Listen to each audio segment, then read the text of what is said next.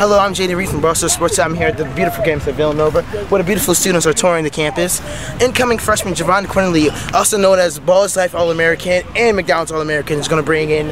He's going to bring in success for Villanova's University once again. After they won the national championship, they're going to go for a two-peat, and he's going to average 20 and 10, a double-double every night. I'm Jaden Reed from Barstool Sports and I'm here at University. Oh my God!